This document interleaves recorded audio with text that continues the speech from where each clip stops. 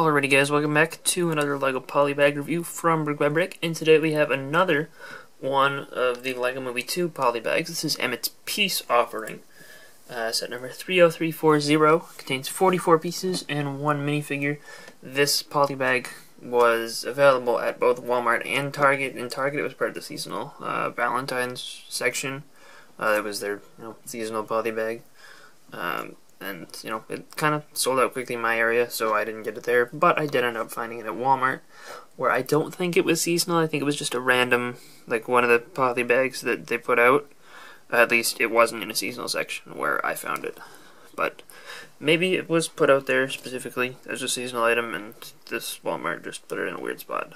The build of the poly bag is very, very simple. It is a heart, and this is the peace offering from the beginning of the movie. This was shown on a TV spot, so not really a spoiler. But if you haven't seen the movie and you don't want to know anything, skip forward about 5 seconds. But this is the little thing that Emmet builds and gives to the Duplo creatures at the very beginning of the movie, in like the first 5 minutes. And for what it is actually 100% screen accurate. Looks exactly as it did in the movie, and looks the same front and back, really, except for that 1x2 section there that's different on the back. Well, I guess this color is different on the back in most places, but for the most part it is exactly the same front and back. Very simple. Lots of funky colors, which is kind of interesting, but it's, other than the colors, these are basic bricks, really. Yeah, I mean, it is what it is. It looks like it does in the movie, and again, minor spoilers. I'm not going to actually tell you anything, but skip forward just a little. This does play a pretty big role in the movie, way bigger than I was expecting. So it's kind of a cool build to get.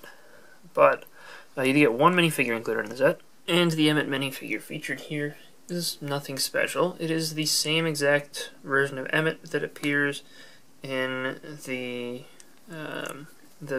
Build and Fix Workshop, the 4+ set, and Emmet's Dreamhouse / Rescue Rocket. Same exact design.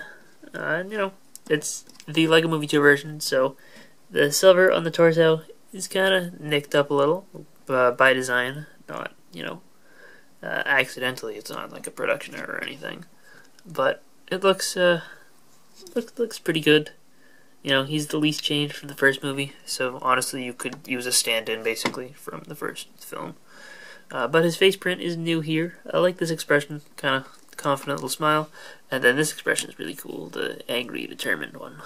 Yeah, that's nice. Good figure, nothing crazy, but it's Emmet. Also, that hairpiece is still cool, always has been, probably always will be. At first glance, this polybag is nothing special, but if you've seen the film, I think, you will probably enjoy this polybag a little bit more. And, due to its significance in the movie, which I don't want to talk too much about, I do think that this is a pretty cool polybag to get. And, after seeing the movie, I, kind of was out and about trying to find this polybag, because I wanted to add it to my collection. So, in that aspect, they were pretty effective at advertising. So, that's a good thing, I think, probably. But for $4, I don't think this is a bad buy. I mean, you get 40 pieces. Yes, they're pretty simple, but they do build this cool little thing, which, on its own, looks fine. And, with the movie significance, I think is pretty great. Emmet, cool figure, but pretty common for the most part. He's in a lot of the sets, his torso and legs. The face print is a little bit less common. It's not the one that they use for a ton of promotional stuff, like all the other polybags that he's in, plus the Super Baby Pack and all the other smaller promotional stuff, plus a bunch of the regular sets. At least it's not that face print, so in that regard I'm happy. But yeah, pretty cool, and I would definitely recommend it for $4 if you see it as a little impulse buy item from the LEGO Movie 2. So if you guys enjoyed this little review, if you did, let me know in the comment section down below, and I'll see you guys all next time. Bye everyone.